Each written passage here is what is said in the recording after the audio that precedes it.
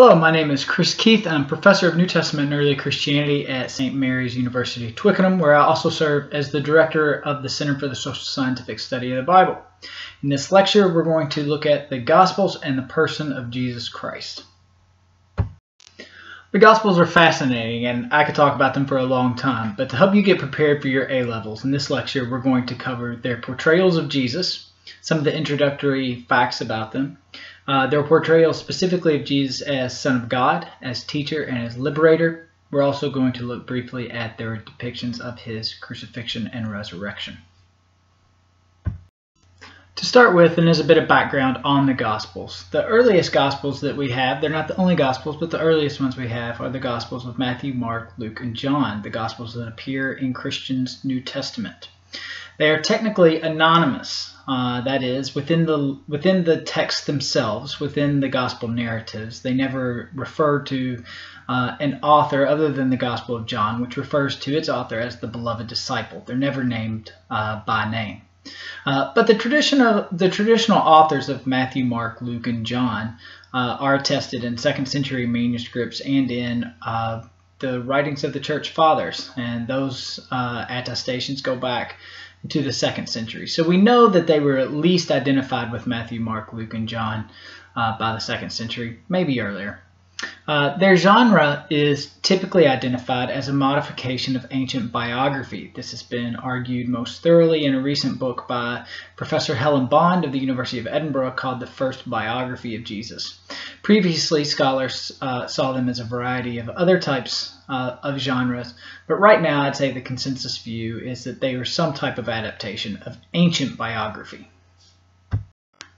In terms of provenance, the Gospels were all written in various locales in the ancient Mediterranean basin. We can't really say much more than that. Scholarly views range from seeing some Gospels as written in Jerusalem or elsewhere in Palestine, in Syria, sometimes in Ephesus, or, for example, with the Gospel of Mark, it's often associated with the city of Rome. We don't know any of this for sure, although there's a lot of different views on it. In terms of language, all the Gospels are written in Koine Greek. This was the popular level Greek in the 1st century in the Mediterranean, and it was popular because it had come in the wake of Alexander the Great's conquest. It's also the language that the Greek translation of the Jewish scriptures, the Septuagint, is also written in. The Gospels are usually dated to after the destruction of the temple by the Romans in 70 CE. Occasionally there are arguments that some of the Gospels were written earlier, but most scholars view, as we'll see in just a second, the Gospel of Mark as the very first Gospel and date it to sometime around or after the destruction of the temple in Jerusalem. The oldest copies of the Gospels that we have, the oldest actual handwritten manuscripts like you saw on the previous slide, date to the 2nd century CE. The 4 Gospels that appear in the New Testament, and by far the most well-known Gospels, are the Gospel of Matthew, Mark, Luke, and John. These are also our earliest Gospels. But they weren't the only Gospels. There were somewhere around 40 Gospels written by followers of Jesus in early Christianity. And some others include the Gospel of Peter, the Gospel of Thomas, the infancy Gospel of James. There's also an infancy Gospel of Thomas, or the Gospel of Judas, Gospel of Mary. There are a lot of Gospels, but the 4 earliest ones are the ones that are in the New Testament. Each of the 4 earliest Gospels follow the same general outline. They start with Jesus' early career in Galilee, then they proceed to his trial and crucifixion in Jerusalem, and then narrate a variety of resurrection experiences among his earliest disciples. But we shouldn't let those similarities blind us to the fact that each of the Gospels is also different from the others in a variety of ways. They each have stories that the others don't have, sayings of Jesus that the others don't have, and they are distinct. Let's talk about the Gospel of Mark. The scholarly consensus since at least the early 20th century has been that Mark's Gospel was written first, and then that the other Gospels followed him. This stands in stark contrast to early church tradition, which was that Matthew was written first. But by and large, scholars today think Mark was written first, and there's not a whole lot of challenge to that idea. Some interesting facts about the Gospel of Mark. There's no birth narrative in the Gospel of Mark. So there's no baby Jesus. There's no 12-year-old Jesus. Jesus comes on the scene in the Gospel of Mark as a full-grown man. So there's no virgin birth in the Gospel of Mark, much like the Gospel of John. Another interesting fact is that the end of Mark's Gospel, where Jesus appears to the disciples in Mark 16:9-20, which is known to scholars as the long ending of Mark, does not appear in many ancient manuscripts. Most scholars think that this was added later to the Gospel of Mark, and that the original version of the Gospel of Mark ended at Mark 16:8, which says that they went out and fled from the tomb, for terror and amazement had seized them, and they said nothing to anyone, for they were afraid. Which offers us a little bit of an interesting thing. If as the Gospel of Mark says, the women were afraid and said nothing to anyone, how did we get the Gospel of Mark? Now, moving on to the Gospel of Matthew. As I mentioned earlier, Mark's Gospel is typically dated to around 70 CE. Scholars generally date Matthew's Gospel to around 80 to 85 CE. Why scholars take 10, 15 years, I don't know, but they just generally think that there needs to be enough time for Mark to have circulated and for whoever wrote Matthew to become familiar with it. So they give it 10 or 15 years. A couple interesting facts about the Gospel of Matthew.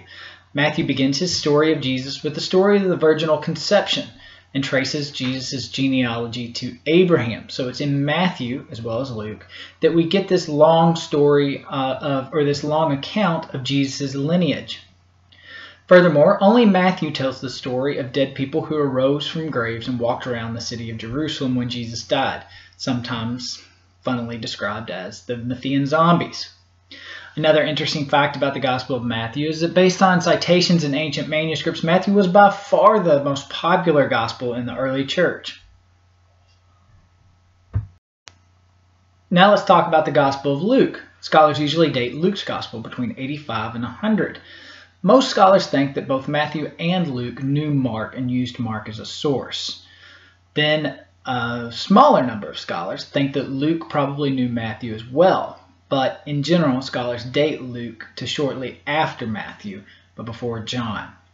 There are challenges to this. Some people see Luke as written much later than that. Interesting facts about Luke's Gospel is the early tradition held that the author, Luke, was a companion of Paul, not Jesus. Furthermore, only Luke's Gospel tells us the story of the 12-year-old Jesus going to Jerusalem and teaching the experts of the law. If you remember, his parents leave him in Jerusalem and then come back and find him teaching in the temple, only in Luke's Gospel. Now let's have a look at the Gospel of John.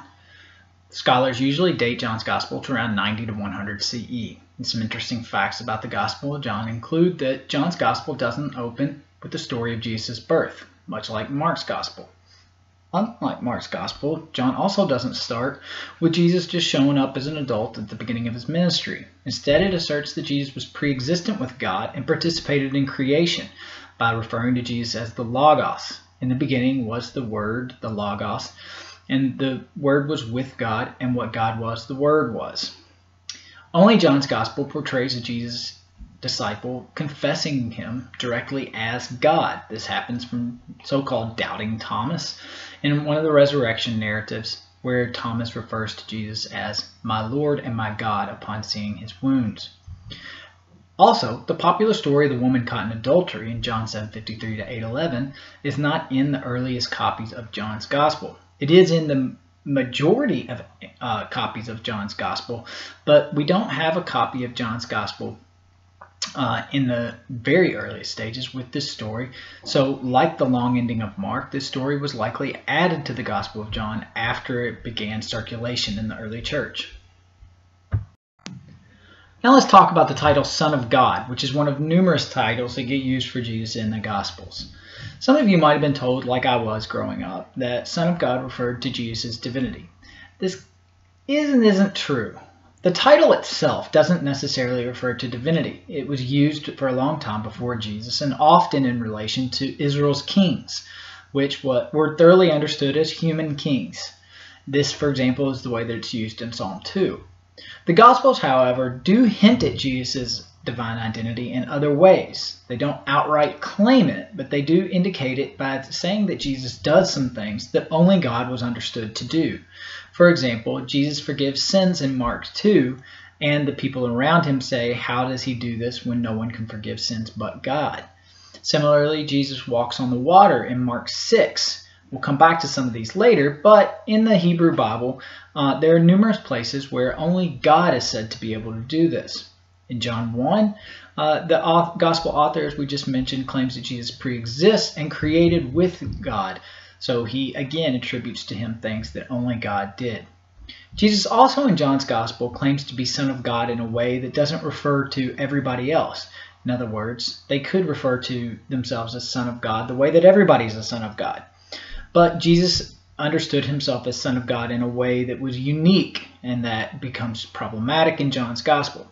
So, in other words, the Son of God did not in and of itself refer directly to divinity, the divinity of Jesus, but that doesn't mean that the gospel authors don't assert that in a variety of other ways.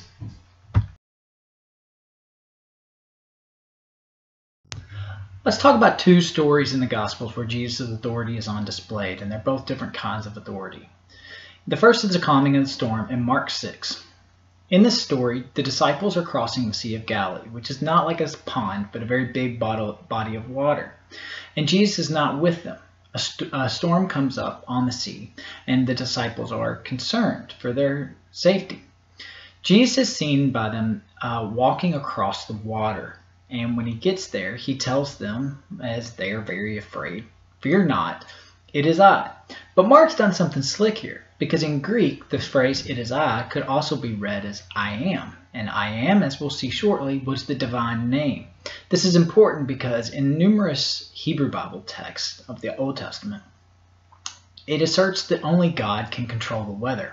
So Mark, again, is being slick here. He doesn't necessarily have Jesus say, "Hey, I'm God, guys," but he does have him do something that only God was said to do and use the divine name in the midst of doing it. Another example of a story where Jesus' authority is on display is in the healing of the man born blind in John chapter 9. In this story, Jesus' authority is pitted against the Jewish leadership, which is opposing him and labeling him a sinner. Jesus heals a man at the beginning of the story grants him his sight back. And then they ask the man, the Jewish leadership asks the man, "Who is Jesus?" And the man says, "I don't know. I just know that I was blind and now I see." But by the end of the very long conflict, which brings his parents and everyone else into it, the man ends up confessing Jesus, saying, "I believe." The point of the story is that sometimes conflict drives people to faith. So Jesus' authority here is manifested as a very different kind of authority than the authority of the Jewish leadership he's opposing. Was Jesus a teacher? To this question we can confidently say yes. Jesus was frequently referred to as rabbi, which was a title for teachers. Jesus' authority was also frequently challenged by other teachers, which is important because even though they disagreed with Jesus and they wanted to challenge his authority, they at least recognized him as a teacher whose authority needed to be challenged, and thus as a teacher.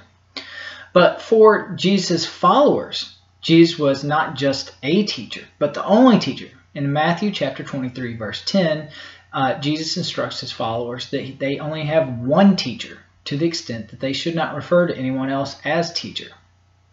For this and more, you can see on Jesus' relationship with other teachers and the conflict between them. I'd refer you to my own book, Jesus Against the Scribal Elite, The Origins of the Conflict. Some of Jesus' famous teachings include the antitheses of Matthew chapter 5 and the parable of the prodigal son in Luke chapter 15. Let's discuss these briefly. The antitheses of Matthew chapter 5 in 17 to 48 occur within a section of teaching, one of probably the most famous section of Jesus' teaching called the Sermon on the Mount. This is where Jesus says things like, "Blessed are the poor in spirit, blessed are those who mourn, blessed are the merciful," etc. He also in this makes clear that he has expectations that exceed the requirements of the Torah, the Jewish law. For example, he says, "You've heard it said in ancient times that you shall not murder. But I tell you that if you're angry with a brother or sister, that you're liable to judgment." Here we see an escalation of what's required. You can, strictly speaking, according to the Torah, you could hate someone in your heart just so long as you don't murder them. But Jesus says if you hate them in your heart, then you're guilty of the same sin as murder. So there's a real ratcheting up of the seriousness. But Jesus is stressing that what's going on inside the person, in their inner spirit, so to speak, is as important as their actions and connected to their actions. Another place where Jesus is concerned with what we might call internal purity is in the parable of the prodigal son. This occurs in Luke 15, the story of the lost things. So it starts out with the story of a widow who lost a coin. Then there's also another story, and then Jesus eventually gets to the parable of the lost son, or in common parlance, the prodigal son. In this story, there's a rich man, and one of his sons asks for his inheritance, and he goes off and squanders it and ends up working with pigs. This was a big deal for Jews because pigs were unclean animals, so this would have been a man who was impure. But then he goes back and asks his father to treat him like one of his slaves. Instead of rejecting him or taking him back as a slave, his father welcomes him back with open arms and reinstates him as one of his sons on equal footing with the son who never left. The point of the story is that the Father, that is God, accepts people back even when they do things that they shouldn't, as long as their heart is sincere. Now let's talk about Jesus as a liberator. Jesus was widely remembered in the Gospels and portrayed as a champion for the poor, the outcast, women, and other marginal groups. In a variety of stories in the Gospels, Jesus befriends, or at least admonishes, or presents as a hero someone who would have broken the purity laws, or who would have lived in a state of outside the purity laws. In Leviticus, the purity laws are detailed, but what they say is anytime anything on the inside of your body gets out, it renders you impure. So let's look at the hemorrhaging woman of Mark chapter 5. This is a woman who has essentially a perpetual menstrual flow. And if you look at the Levitical purity laws, anytime that a woman is in the midst of menstruation, she is rendered impure, and there is a variety of processes that she needs to go through to have her purity restored. So this woman would have been rendered perpetually impure as long as she had this physical ailment. She touches Jesus' robe, though, and is healed. And Jesus feels it and admonishes her faith. Another example is the Good Samaritan. Now, Samaritans and Jews were in an ethnic battle with each other. They didn't like each other, and it was a very long-standing dislike. And in this story, the Good Samaritan is good because he stops and helps a man who was left for dead on the side of the road after being beaten. So we can assume that he was bloody. And anytime that anything like blood on the inside of your body gets on the outside, he would have been impure. So we learn in the story that both the priest and the Levite pass by the man on the other side. They pass by because they're going probably to the temple, and they don't want their state of purity ruined by the man who is in a state of impurity. But a Samaritan, not a Levite, not a Jew even, from their perspective, comes by, and he helps the man, takes him to lodging, and pays for him, and thereby would have rendered himself impure in the process. But the heroes of both of these stories are unexpected heroes because they were social outcasts. So we see here Jesus casting the outcast in the role of hero. As I mentioned earlier, only the Gospel of John has a character within the story identify Jesus as God. Doubting Thomas refers to Jesus as my God and my Lord. But the authors do, as I also mentioned earlier, hint at the idea of Jesus' divinity in a variety of ways. We earlier saw that they portray him as sometimes doing things that only God did, and we're going to look shortly at how in some ways he occupies positions that only God is supposed to occupy.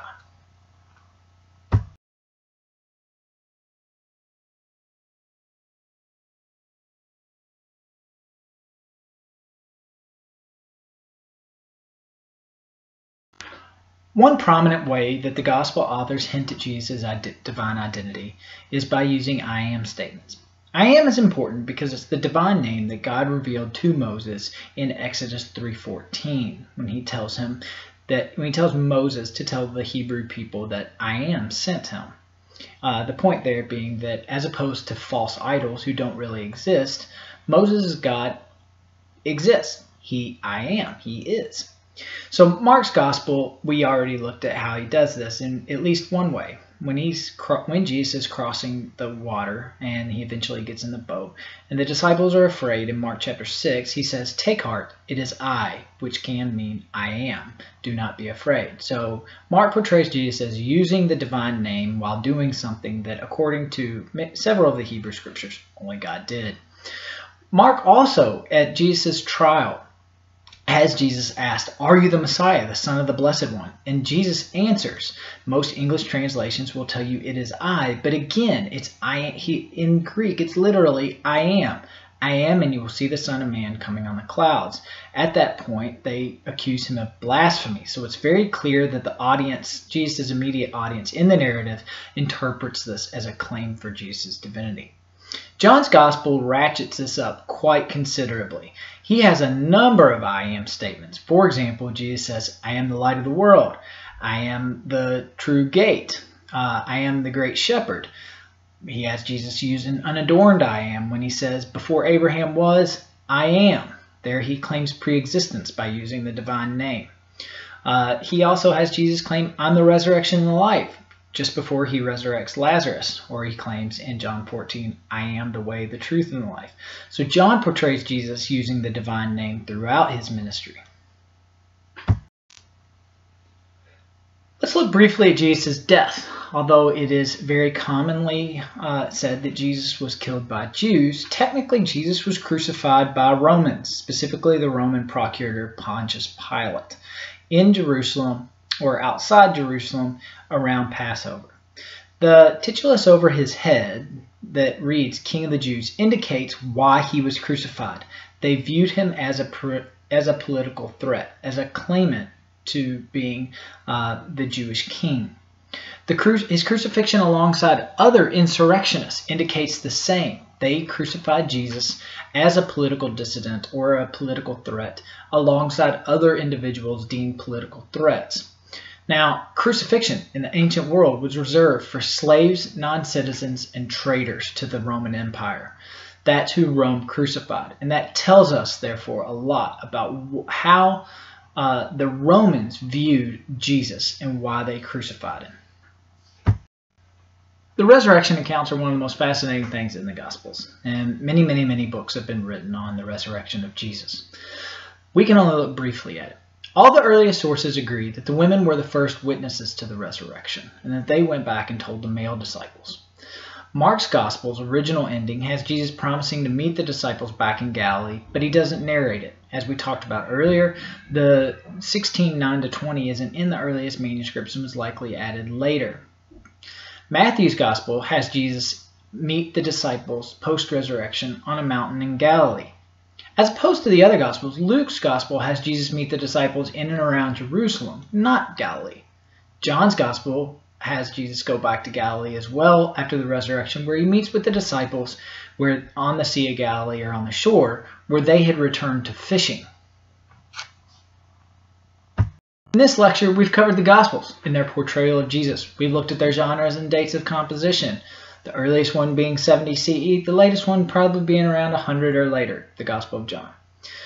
We also looked at their portrayals of Jesus as divine, as a teacher, and as a liberator.